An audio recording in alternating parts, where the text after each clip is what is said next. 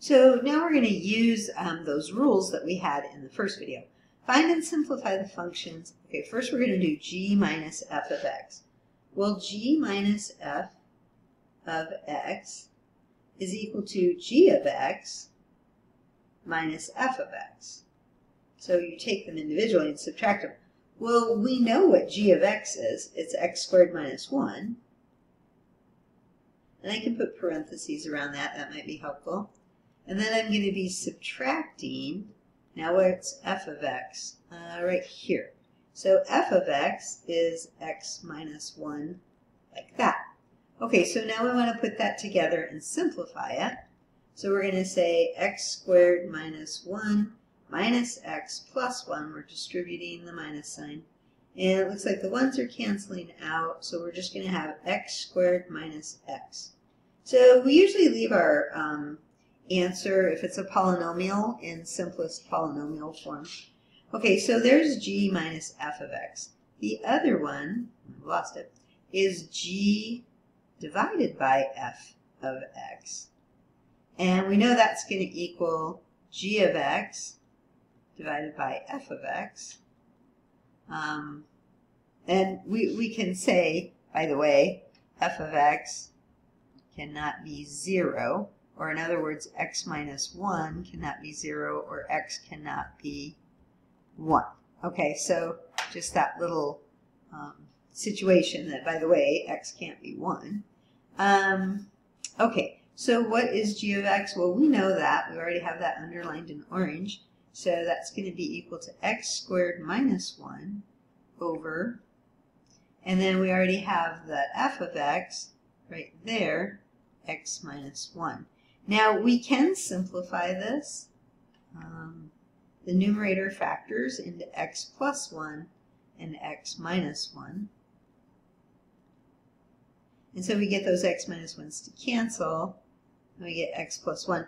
By the way, x cannot be 1. That comes from the original part up here. So you should note that, but there you go. And then the question says, are they the same function? So is this the same as this? No, they're not the same. Not the same. Okay, so that was an example of subtracting two functions and dividing two functions, but I thought I would go ahead and do multiplying and adding them. So my g of x, what was my g of x? It was x squared minus 1. And then f of x was x minus 1. Okay, so that's just from above. Okay, so now we want to multiply. So we're going to take fg of x, or f times g of x. That's equal to f of x times g of x. So in our case, we're going to have x minus 1 times x squared minus 1. And we're going to go ahead and multiply that out. We're going to get x cubed minus x squared plus 1. Let me put it in standard polynomial form. And we would write it like that. Okay, and then the other one is addition.